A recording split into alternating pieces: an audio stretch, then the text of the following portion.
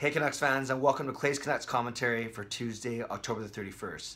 Yes, it's Halloween today, but there's nothing scary about last night's game. In fact, it was a thrilling game, a 2-1 overtime loss to the visiting Dallas Stars, and it ended the Vancouver Canucks' 4-game winning streak.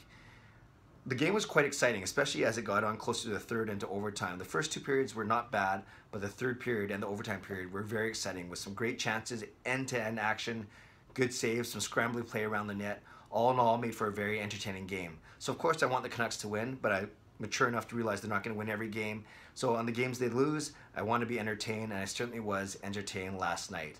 A few things that stood out to me. Jason Megna, he drew in for Brock Besser. He only got 4 minutes of ice time. So that made Jake Virtanen's 9 minutes of ice time in comparison look ginormous.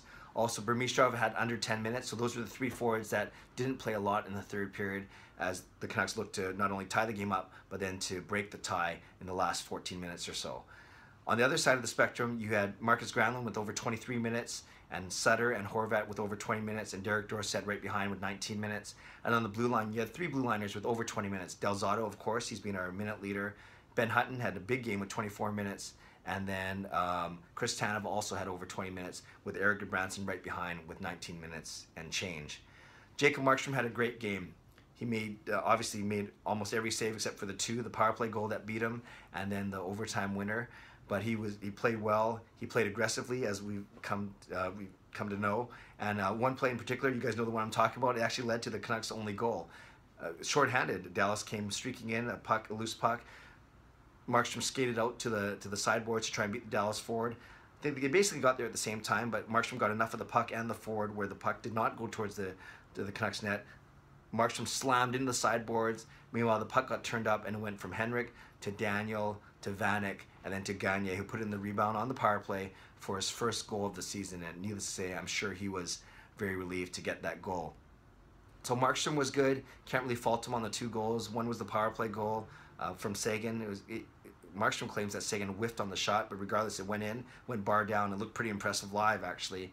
And the one thing I would say about the Canucks, actually 2 things. One of them is they missed a lot of glorious chances right on the doorstep. You had guys like Gagne had a chance, Dorsett had a chance, and these chances were caused by some great forechecking by the Canucks. They're doing a really good job of getting pucks and creating turnovers deep in the offensive zone, which has been awesome. And Bo Horvat had a couple good chances. One shorthanded, a breakaway that he got stuffed, and then right 50 minutes into overtime on a 2-on-1, he had a chance and he put it right off the post, so a couple more inches to the right, and he would have had the game winner in overtime, which would have been wonderful, obviously. And then the other thing I want to say is the one thing that the Canucks could have done is you wish that the power play clicked a little sooner. They didn't score in their first 3 chances in the first period, and that was a chance to at least get a goal, at least put Dallas on their heels. And you knew that it would be tough. As I mentioned yesterday's video, Dallas has the 2nd best penalty kill in the league, and they had the strongest power play in the league. And that's what scared me, is if we weren't connecting on our power play chances, you knew it was only a matter of time where Dallas would connect on theirs. So you're kind of playing with fire that way. And to the Canucks' credit, they actually killed off all of the Dallas power plays except for that one that Seguin scored on. The coverage wasn't so great on that Seguin goal. You can't really leave him wide open. He's the one guy you don't want to leave wide open, and he certainly made the Canucks pay. Otherwise, the shutdown line of Dorsett, Granlund, and Sutter played that line of Radulov, Seguin, and Benn straight up and played them very well and limited their chances and their dangerousness. Is that a word? How dangerous they were during 5-on-5 play.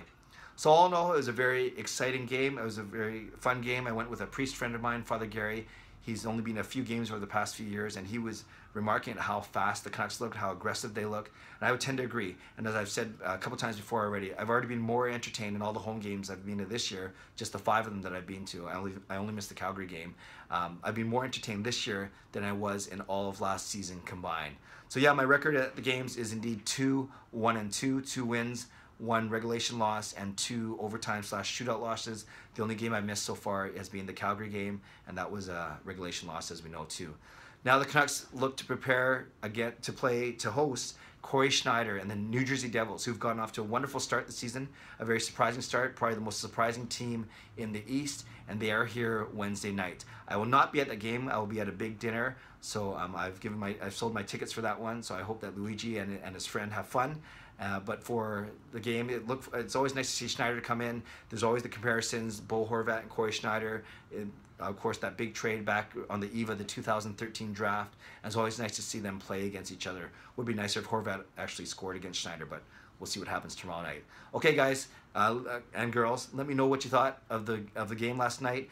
Were you there live? Did you watch it on TV? Were you as entertained as I was? Did it look as fun on TV, or was this fun for you in the arena as it was for me? A loss, but a very entertaining game. Leave your comments below, and I hope you guys have a great day. I'll check in tomorrow. It's game day tomorrow as the Canucks host the Devils. God bless, and go Canucks go.